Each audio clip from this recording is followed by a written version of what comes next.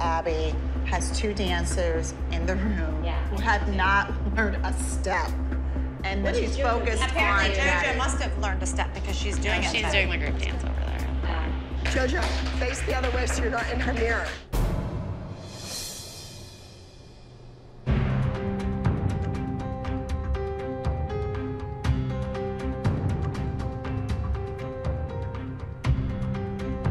Let me ask you a question, JoJo. What do you think constitutes being a master teacher? I see that you're having master classes. JoJo simply posted, come to my master class. Why does Abby care? I have no idea why Abby is bringing this up now. God forbid JoJo should interrupt precious little Maddie's solo time while she is just over in the corner practicing the only dance she has learned. I mean, come on. What do you know about being a master instructor?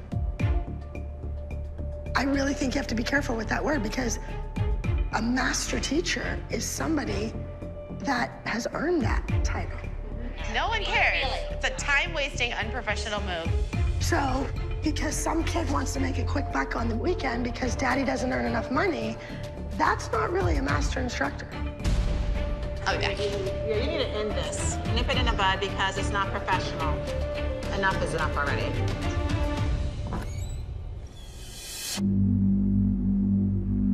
First of all, JoJo's not teaching the class. She's in the class. It doesn't say that in your ad.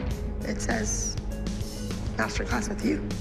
So don't go out there and say you're that without having what it takes to back it up. No, it's no different than your master classes where the girls attend the class with the guests that are going. You teach. I have a teacher that is teaching with JoJo. You don't include us in yours.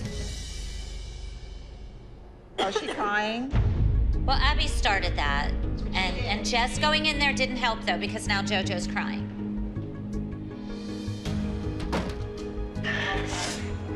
It just sucks that it gets on me. Abby pisses me off. Her whole goal was to put JoJo down and make her cry.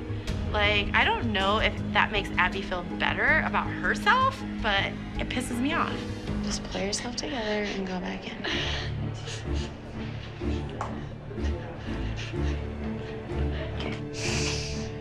That's it? You're kidding, right? She just always has to yell at me. And then she always has to pick on me.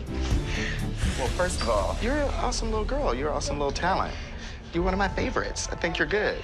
You know, you just have your own sort of style. Yeah. And it's kind of all over the place. And then she has to yell at me.